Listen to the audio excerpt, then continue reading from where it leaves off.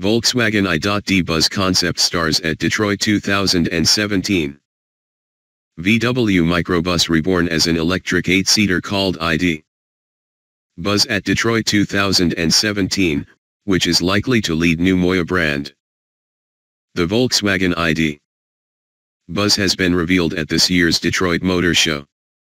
The second member of VW's electric ID family features a retro design and is understood to be the figurehead of VW's Uber-rivaling Moya ride-sharing brand, which is set to launch in 2020.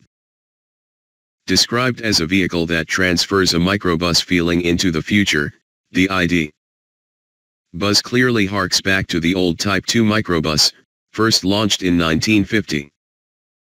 Retro design cues include two-tone bodywork, a bluff front end and large badge, but big 22-inch wheels and a wraparound LED light strip modernize the design.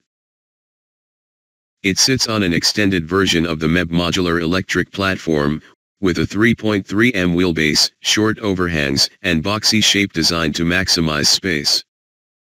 That allows the ID Buzz to offer a flexible 8-seat cabin, with a lounge-style layout, multi-adjustable rear chairs and a driver's seat that swivels 180 degrees.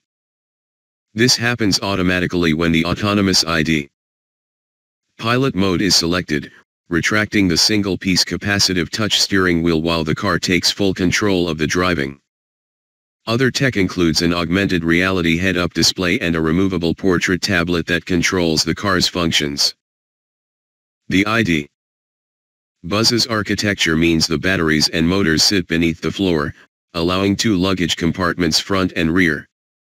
It's all-wheel drive, with an electric motor on each axle and a combined system output of 369 bhp.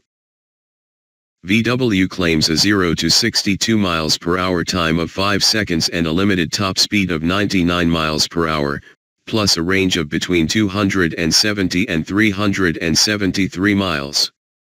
It also features inductive charging tech, giving an 80% boost in 30 minutes.